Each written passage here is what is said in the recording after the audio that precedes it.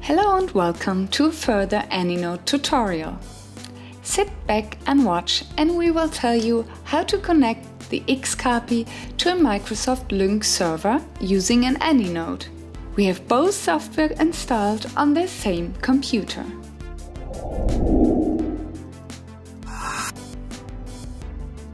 In this constellation, anynode has to ensure that the RTP data goes directly to a switching operation of the XCAPI from terminal to terminal after a switching operation. Without the anynode, the XCAPI can only make a simulated switching on the Lync server, because it does not support a true switching or refer. We have already prepared a virtual machine. We begin with the XCAPI configuration and start the controller wizard. Here we select PBX or VoIP system. Then localhost or loopback pseudo interface. And we choose anynode on localhost for the VoIP environment and decide how many channels should be available for the applications. We are done. We don't install a new license initially because the license that is already set works for 4 lines, and that's enough for us. We finish the XCAPI configuration and start the anynode front end.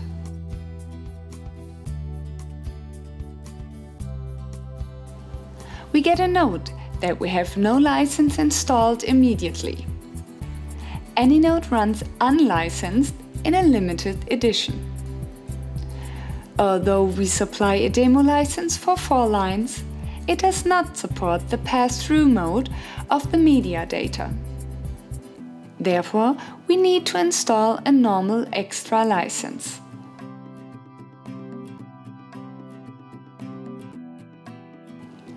We have already prepared an LOD key here.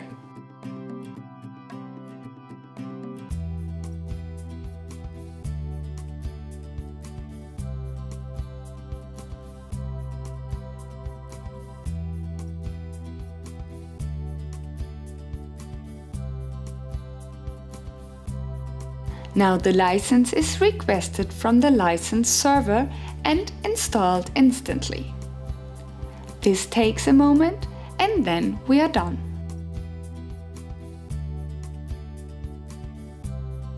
Then we can start with the correct configuration.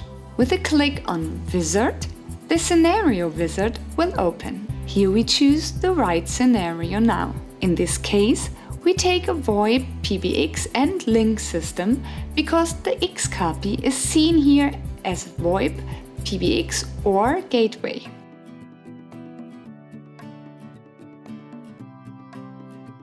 We start with the configuration of the Microsoft Lync server.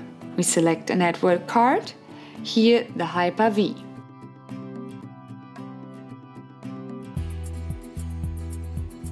We can also select the IP address here. The port 5090 is pre-installed here. This is the port where the Microsoft Lync server can reach us. In the configuration on the Lync server, we have already set that we can be found at 5090. There we have a PSTN gateway configured with the appropriate trunk settings.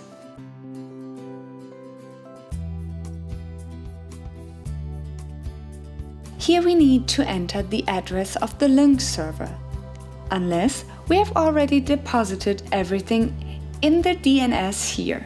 Now we can take the upper field here, and the Lync server can be found at the DNS address.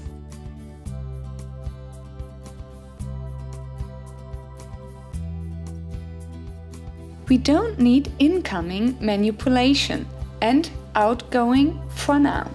The display name field contains only the name that is displayed in the configuration. And then we are already finished. We can check this once again here. In the menu Voice over IP System, we have to choose the XCAPI from this list.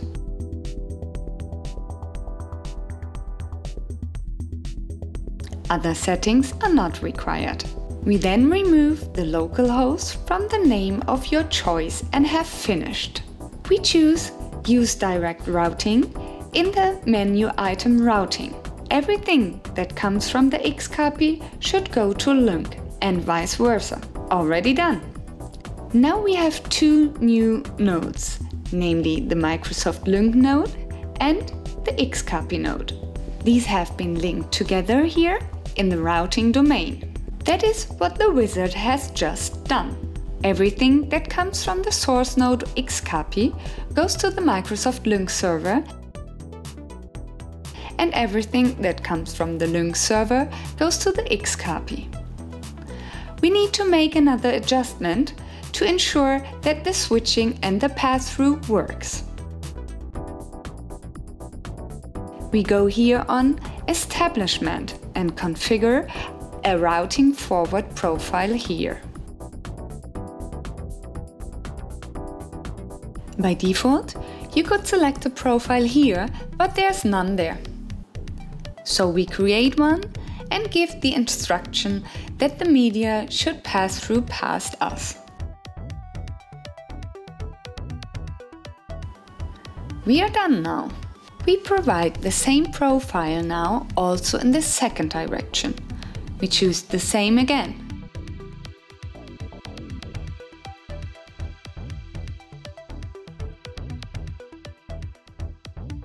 In the route summary, we can control that.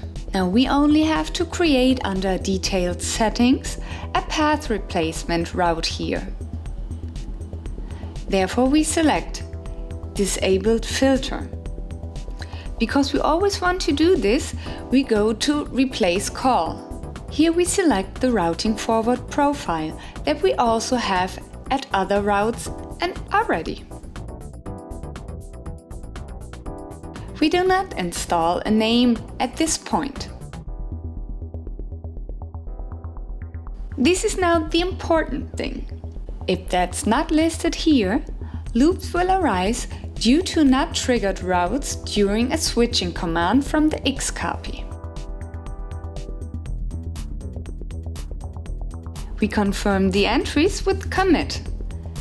Then we go into the monitor mode. We start the test program xtest from our middleware XCAPI and make a test call to a phone number in Lync.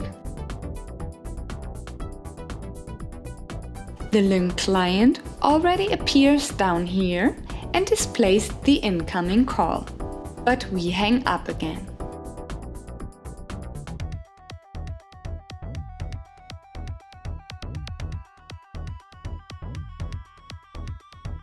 We enlarge our view now.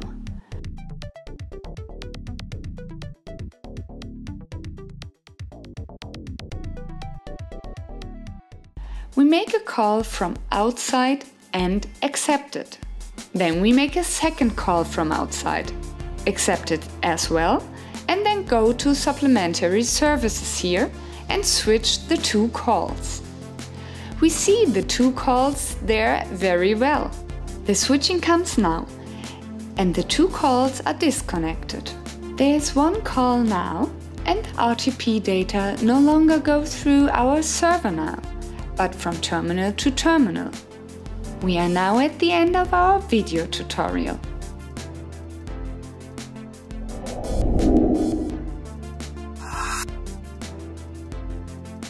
Please visit us on our homepage.